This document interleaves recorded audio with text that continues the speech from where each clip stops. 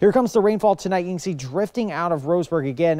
Light snow also across the Cascades. Snow levels around 5,000 feet. And that's going to be the trend really for the rest of the week. You can see scattered showers here and there. Sun breaks as well. So really Monday through Wednesday, I would expect light to moderate rainfall and also those sun breaks at times. If you really want the completely dry weather, you're going to have to wait until the second half of the week. I will say make those plans for Saturday because that looks like the warmest day and the sunniest day before rain chances start to sneak back in for Sunday. So as a result of kind of this afternoon sun, relatively cold nights, we get these rising and falling snow levels over the next few days.